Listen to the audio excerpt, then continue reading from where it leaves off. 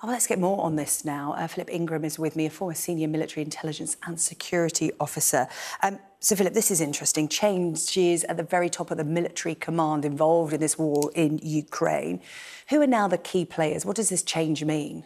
It is. Well, we have to remember this is day 323 of Vladimir Putin's 10-day special military operation, and he's at the top of the tree. Mm-hmm. You know, he is in overall command, but it seems that he's increasingly distrusting his military commanders because he's reaching down with what we call the long screwdriver right into the tactical battles and ordering some things around and making tactical decisions. His right-hand man politically is his Minister of Defence, General Shoigu. 67 years old. He's been Minister of Defence since 2012. He was part of the planning for the annexation of Crimea in 2014 and part of the planning for this special military operation.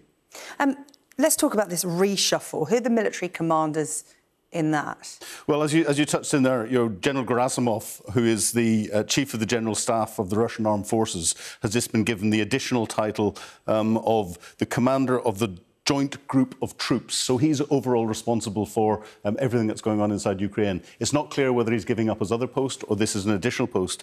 67 years old, he's a Putin ally.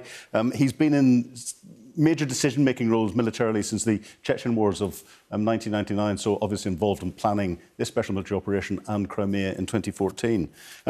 He's pushed aside General Surovikin, the youngest of all of the generals that are in there. He's only 56. He's an Air Force general, nicknamed General Armageddon because of what he did inside Syria.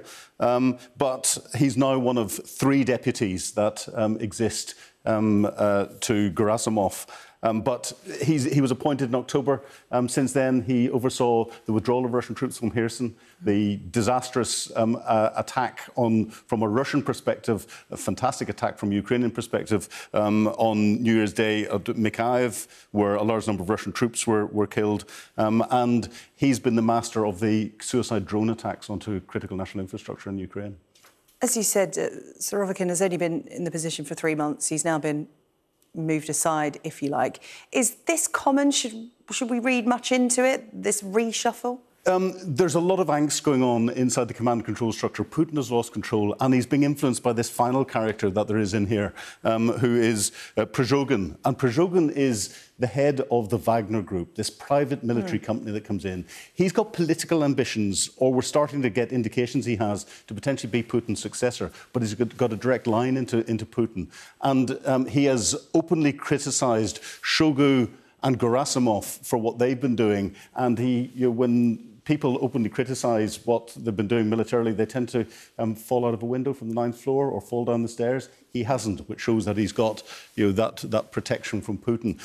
Interestingly, he has praised Surovikin. So this dynamic and this relationship, whenever, from a military perspective, he's doing all the stuff in Bakhmut at the moment, or his troops are, he should be under Gerassimow. He's not. And where he's fitting in and the way he's stirring the pot is, I think, causing people real angst. OK, Philip, thank you. Running us through some of the key players there in the Russian regime involved in this war in Ukraine. Thank you, Philip Ingram. We'll speak to you later on. Thank you.